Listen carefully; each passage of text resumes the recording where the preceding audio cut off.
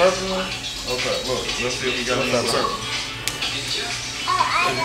What up, Ryan? You coming back? 4 months. 4 months. That's it.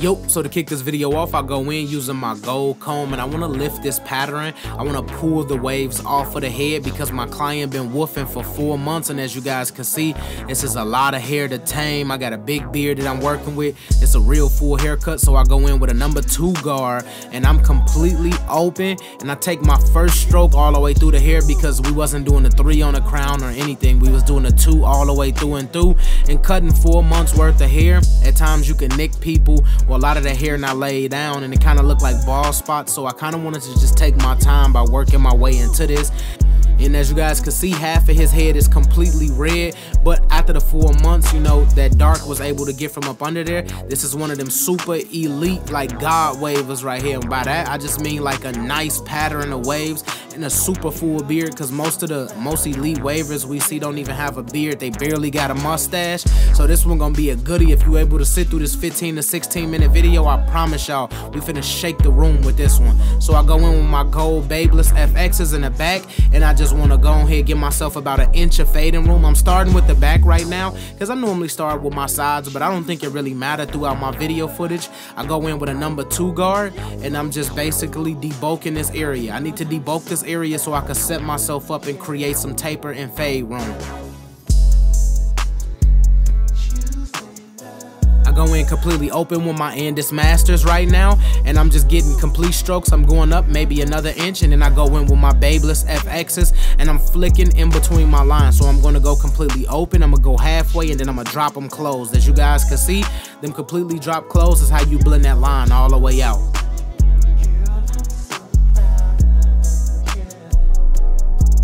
Then I go in with a 1/8 guard and I'm just flicking. As you guys can see, I don't lay my blade flat. I use the hilt of my blade. If I lay my blade flat, then the worst part about that would mean I will be pushing or pressing guidelines into his head, and that's not what I'm trying to do. So I got my 1/8 guard completely closed and I'm just basically flicking at this area. I'm showing y'all how to basically eliminate steps. I won't use it open at all. I'm using it completely closed, using the hilt of my blade, and I'm getting a nice transition.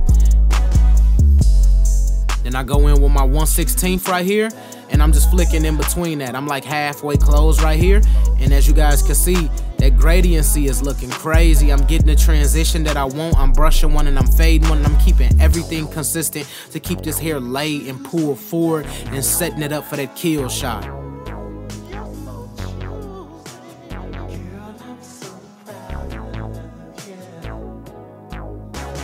And it's just detailing work right here, as you guys can see, using the corner of my blade. I go in using my gold Babeless FXs at the bottom of the taper because he didn't want his C shape.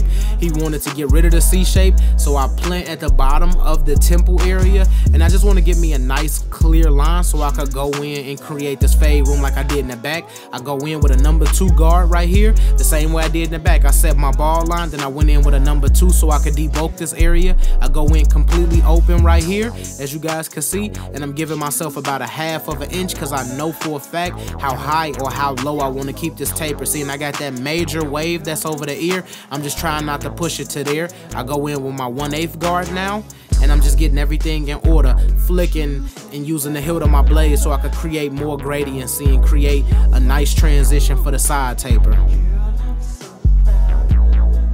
Go in completely open, and I'm gonna work my way from open all the way to close with my green FXs just so I can blend this area out and give them a nice taper. As you guys can see, I got black hair, red hair, gray hair, all of that. You fade through it all, you brush through it all, you stayed consistent through it all. And the same thing with the beard. I'm gonna go in with a number 2 guard, I'm gonna debulk it, then I'm gonna go completely open, and I'm gonna slowly blend this line out. That's the best part about being in the shop. When I'm working, I'm hooping, I'm completely locked in. I can have conversations, but I choose really not to have the conversations like that. If I'm really conversing, I'm conversing with my client most of the time, and it's just little things like that that keep me completely locked in. I'm not playing. When I get a waiver like this in my chair, I'm gonna break YouTube every time. I'm breaking YouTube every time, and that's the point. Like, that's what I feel like I did. Ever since I cut Fonz's hair that night, Fonz was literally me showing I could come in a wave game with a head full of dreads and literally put a dent in the game, cause I'm different, and Beam has always been different. I'm bred from the porch. I'm not bred or became somebody who loved barbering later on in life. This is something that was bled through me when I was 9 years old. I used to watch my pops all day cut hair on the porch. I used to pull up a chair and just watch him cut. I'd never get my hair cut, but I'd sit there and I'd watch him cut. And that was just little things like that that just, you know, intertwined me in wanting to be a barber, changing a person's life, impacting their life in a different way, building on their self-esteem, literally changing how individuals come in. Like, I live in the city of Chicago. I'm not saying it's not ghettos or urban areas anywhere. I literally get people that come in the shop that be ready to tear the world in half based on how they feel or based on what happened outside the shop. And they come in, they get a haircut, and next thing you know, they on a whole different type of time. They want to talk to females. You get what I mean? Like, you completely change somebody's mood, and that's what I'm in the game for. I'm in the game because I reinstill and rebuild confidence throughout every haircut that I produce. It's not just impacting lives to me. I shapeshift, and shapeshifting is upgrade and showing that person something they never seen under all of that mess. And him sitting down for 4 months, that's why I appreciate this guy. His name is The Professional Woofer. At the end of the video, you'll see the tags of everything to his channel. You'll see the tags to his Instagram. This is a real humble guy right here, and I just appreciate him coming through and kicking it with me. But the fact that he was able to stay down for 4 months to come and get this, it's finna get ugly. So I go in using my spritz, and I'm just basically misting my spritz all over the hair, and I'm brushing it in because you want to bring every hair forward. Anytime it's a big waver or somebody with a lot of hair like this or overhang on the forehead, please use spritz. You want to lock that hair into place, but you want to bring it all forward, and you want to prep it for that kill shot. So I go in with my 1/16 guard on the beard, and on the edges of the beards I want to go in just so I can knock some of the edges down so the hair is not too long and it's easier to line up. That's one thing when you come to my channel, when it comes to these beards, I do not know how I'm nice at them, but I appreciate God for blessing me with that technique of being really good at beards, because it's one of my specialties. Sometimes I just get a whole day at the shop where I'm just doing shaves and I'm just really doing a lot of beard work.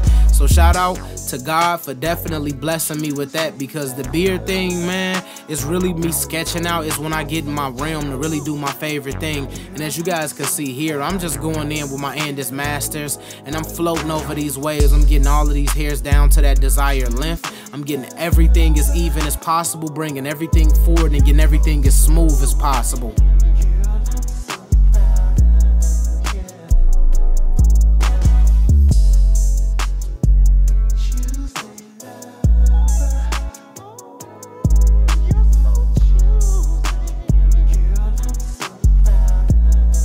So I go on my gold Babeless FXs doing my verticals, and when I get to the top of the ear, I'll convert to the corner of my blade to work my way around the corner. I'll start do the back of the beard line because this is how I frame out. I like doing a neckline then the back of the beard line. It keeps me in the realm of being very symmetrical, because what I do to this side, I'm gonna come over here and do to this side. I go in with my verticals, and once I get to the tip of the ear, you'll see me convert to the corner of my blade and work my way all around the roundabout. Then I'm gonna go in behind and do the back of the beard line. It's common denominators with me. What you do to the bottom in math is what you do to the top to break that improper fraction. So in this case, I go in and I just reference it to a lineup. Whatever I do to one side, I do to the other. It just keep me in the realm. I stay in the middle, I plant, and then I work my way all the way to the left of the client's head. keeping everything consistent, trying to preserve as much of the overhang as possible, but at the same time trying to put a hard, definite line into this, because my client's sitting still, he comfortable in the chair, so that's what was making my job completely easy, that I don't have to literally overwork for this. We had some good conversations, some good talks about some products and things of that nature. This is definitely a real humble, cool cat. So at the end of the video, when I put all of his tags up, please go follow this man. This is a real cool guy right here. Then I go in and I just hit the nose hairs. As you guys can see, I plant my finger in the middle of the nose so I can lift it, and then I go in and then clean up the nose hairs and hit the top of the mustache just so I could break into my line and see exactly where I want the top of the beard to start. I go in with some color and I just basically tap the edges of this beard, and by tapping the edges of the beard, I'm basically framing the beard out, so it's gonna kind of look like the beard is lined up before I even line it up. It's just a tip and trick to me for using color. I'm not gonna put my clippers on somebody's face and then use color and then go behind it with a straight razor. For one, that's like 5 extra minutes that I don't need. I'm about eliminating steps, setting myself up for that kill shot, and at the same time pumping these things out in like a 45-minute spree. Now this haircut won't be a 30-minute. You're not gonna do this haircut in 30 minutes, no matter who you are.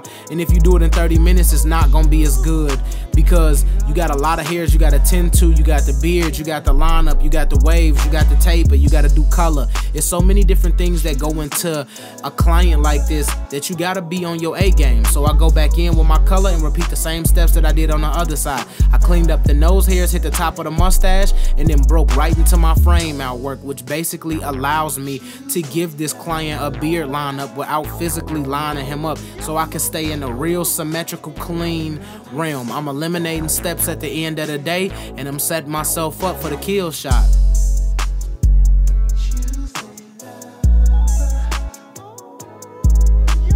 So I go in with my boy Sean Cut's hair color enhancement card, giving myself a 3 to 4 inch distance radius, and this is literally the best color enhancement card on the market. You can follow my boy on IG at Sean Cut's Hair, and he literally can order from his site and order his color enhancement card. This card will keep you 100% consistent on your color. It's gonna let you disperse your color completely easy and stay in the perfect boundary, so you don't gotta waste business cards no more. And as you guys can see, I'm getting a nice color, I'm getting a nice playback, the color feeding very well into the hair. And the client, man, the client snapped with these waves. He snapped with this full month. He felt that he lost some progress, and maybe he did because he's not a regular of mine, so I don't know what his waves look like 100. But all I can say is, man, it's ugly. I go in with my Barber magic pencil and I'm concealing the lineup the same way women will conceal their eyebrows. Women that basically go in, they'll shape their eyebrows up, they'll put color in the eyebrows, and then they'll go behind them, concealer eyebrows, and blend it out. And I'm doing the same exact steps on this wave and haircut, just so it can look super clean, super precise, and I'm gonna give it that nice clean ash look. And as you guys can see, it looks super precise. I really enjoyed this haircut. I really enjoyed framing this thing out, because this is what I do. When you come to my channel, be expecting me to unpack the life, be expecting me to frame out, be expecting me to be super solidified with razor work, being very consistent and precise. That's my job. That's what I do. I'm gonna go down here on the top of the beard line and repeat the same steps that I did on the top of the lineup, just on top of the beard. Most of the time I don't do this step, but I just wanted to add some more in the video just so I could kick it with y'all more throughout the video, because this is what I do day in day. I love doing the beard work. Look how consistent, look how sharp and precise this is looking. This is ridiculous, dog. This beard game is ugly over here. So I go in, I'm stretching the skin angle in my razor at a 45-degree angle and bringing everything back to the line, whether it's the beard or whether it's the top of the lineup, keeping it all consistent. Stretching the skin angle in that razor and slowly but surely bringing everything back to that line. Then I go in with my Barber magic pencil and I just basically frame this out, and then I go in, stretch that skin, angle that razor, bring it right back to that line, and everything is completely consistent and together. Now I go in with my Andis Masters and I'm just shaping the beard, and as you guys can see, it's nasty, dog. 93 premium octane. This is gas, like through and through. I'ma give y'all this non-stop. I've been in my duffel since day one, and it's unfortunate in a world like this, you do get clients who come in After 4 months and they look crazy, but his barber's up to us to change that outcome, so let's lock in. Hashtag TBT in that comment section, hashtag Glacier Gang. It's 2020, it's year to shapeshifters. We in that duffel again. If you was able to sit through this 14 to 15 minute video, please like, share, subscribe, comment, yeah, all of that. Hit that notification bell to get alerted when all the videos come out. Y'all know me, I've been in my bag lately. Y'all get nothing but bangers lately. And until next time, and may God bless, and RIP to Pop Smoke.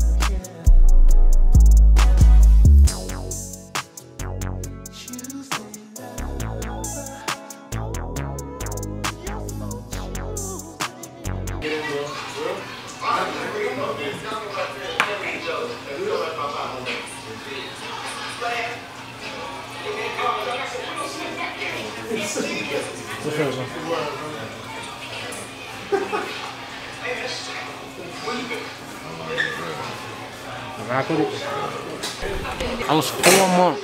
Let me know what y'all think about that one in the comment section. What's up? This is Professional Warfare. We had to come to Chicago to get beans.